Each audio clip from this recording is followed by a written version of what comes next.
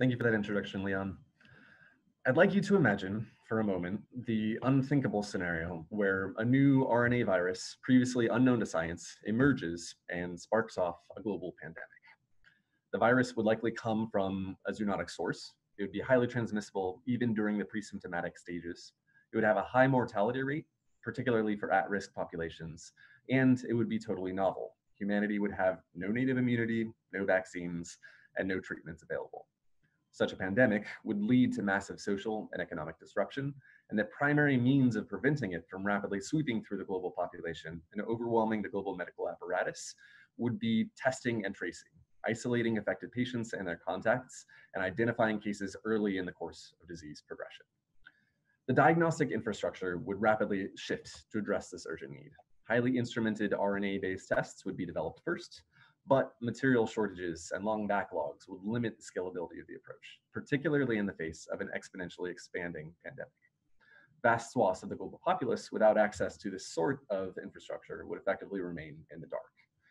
Serological tests for the detection of patient antibodies would emerge next, and these would prove useful for tracking the spread of the disease, but they would suffer from specificity issues and would be of little use for identifying active cases early enough to inform an effective intervention.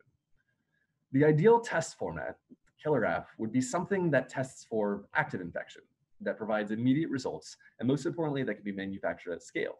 Tens of millions of tests would be needed per day in the US alone in order to detect the disease early in the stages of disease progression before it's transmitted to additional patients. Now, of course, we know that unfortunately, this is not some far-flung hypothetical. This is very much our reality in the time of COVID-19. And we've been living this sort of waking societal nightmare for about 3 months now, and very likely will be for some months to come. So solutions to this problem are desperately needed. An ideal assay format for addressing this urgent need might be similar to the common pregnancy test, a lateral flow assay that can be easily used and interpreted. However, these lateral flow assays suffer from limitations as well. Current manufacturing infrastructure could maybe produce 100,000 of these tests a day at every site.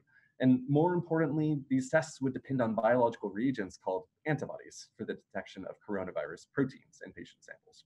And let me explain why that matters. Antibodies are nature's original binding proteins, and they're raised by our immune systems to specifically recognize and flag targets from invading pathogens.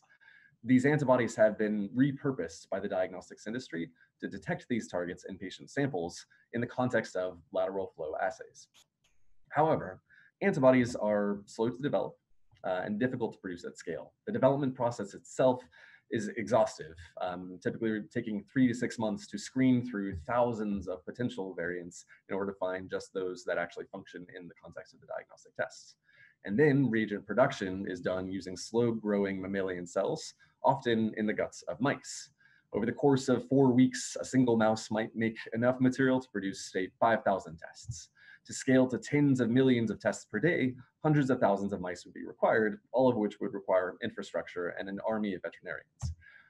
A more scalable approach might be mammalian cell culture in stainless steel vessels, but that suffers from similar intensive infrastructure requirements and production bottlenecks.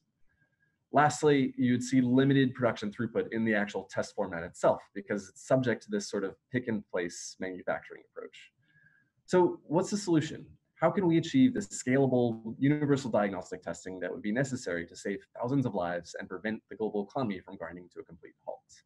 We would need something that would take weeks to develop new binding capabilities, days to produce that protein rather than weeks, and then we need to be able to produce millions of tests every day. Over the course of the past 7 years, our work in the lab of Dr. Hadley Sikes has been grappling with exactly this sort of question. Faced with the limitations of lateral flow assays and antibodies, our lab has endeavored to reinvent the point-of-care diagnostic assay from the ground up.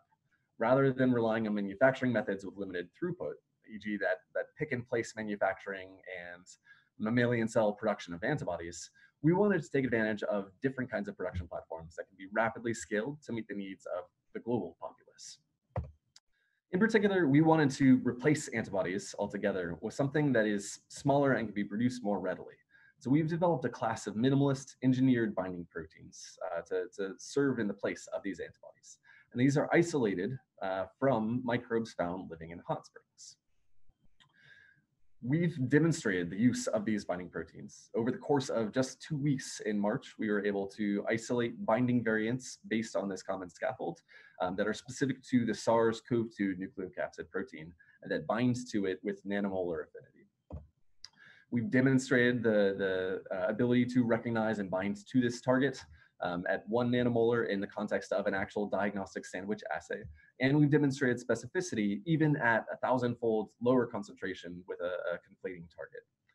What's more, we can produce a lot of this protein really quickly, really cheaply. Current estimates are 5 million tests worth of material and just 10 liters of bacterial culture in about 24 hours. So that's how we start to address the global requirement for diagnostic tests. And we're able to integrate these reagents into different kinds of protein constructs, fusing them to other functional proteins in order to enable multifunctional applications.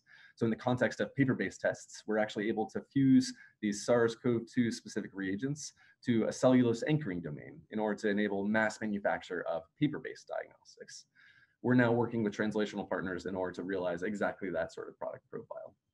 We've also been put in touch with prospective clinical partners by our very own Leon Sandler, as well as our catalysts, Lori Pressman and Anna Voronova. And we're in the process of validating the performance of these binding reagents in clinical samples now. We see this platform as sort of a unique means of addressing the most pressing and singular need of this current crisis. But looking beyond COVID-19, we also see this approach as enabling the next generation of point-of-care diagnostics for a broad range of other medical conditions, from tuberculosis and malaria to sepsis and Zika. This is the most scalable biological platform for addressing global scale issues. Hadley and I have founded a company called Mantle Biotech in order to translate this and commercialize this platform. And we're looking for both clinical partners for COVID-19, as well as translational partners. And we think that these reagents can be integrated into pretty much every diagnostic format that's out there currently today. Additionally, we're looking for funding partners, as well as board members and teammates. If any of this is of interest to you, or if you just want to ask questions about our platform, please feel free to join us in the Zoom chat room after this. And if you have any questions, we'd be happy to speak to those. Thanks very much for your time and attention. Appreciate it.